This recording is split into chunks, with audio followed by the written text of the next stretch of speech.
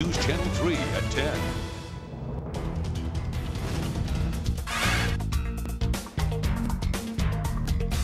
Hello, I'm John White. And I'm Tamara DeMonte. The family of the victims in the 2005 McGowan murder-suicide is now speaking out as the FBI investigation into the Riverside County District Attorney's Office continues. Now, earlier tonight, we showed you an exclusive interview with Karen McGowan's sister. She says the District Attorney's Office lied to them about the causes behind the tragedy that claimed 6 lives. News Channel 3's Nathan Baca has more on this story you'll only see right here, and we want to warn you, some of the descriptions you're about to hear are quite graphic. 911, state your emergency.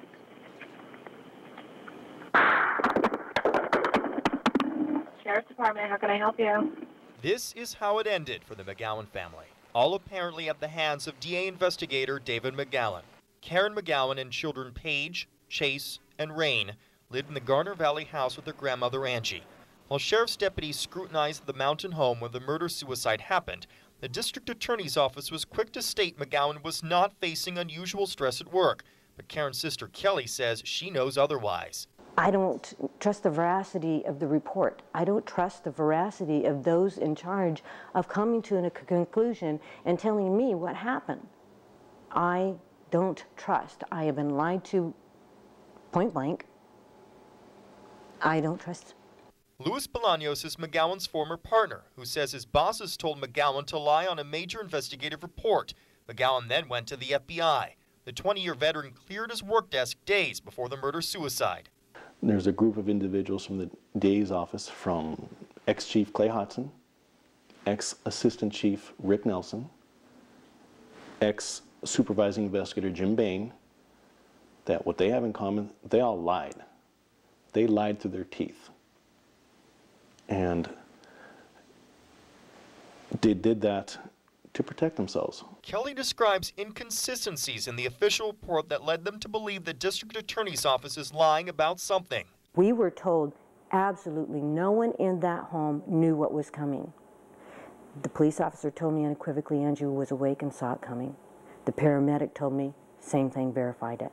I know that because I viewed the crime scene photographs. So we were told, number one, no one had any idea this was coming. Well, we now know that Angie did. We were told there was no suicide note. There is this missing handwritten letter that I haven't seen, I don't know about, wasn't shared with me. However, the paramedic is saying that it was there.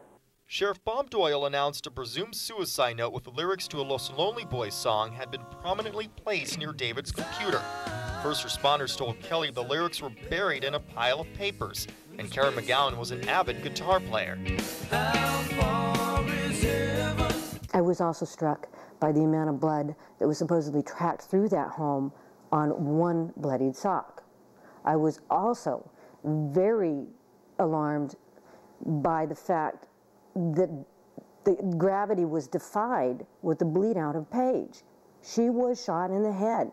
Gravity would have dictated that that blood would have flowed down to the carpet and the opposite direction of her hip, which is where David, within seconds of shooting Paige, stepped up with one foot to shoot Rain, back down, blood-soaked sock, to walk through that house, check on every other body in there, up the stairs, and lose the trail on the way back down. This is inconceivable to me.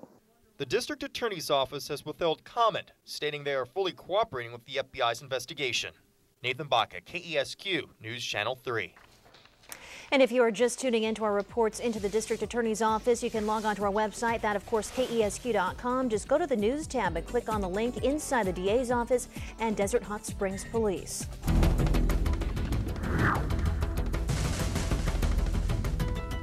New at 10 tonight, Valley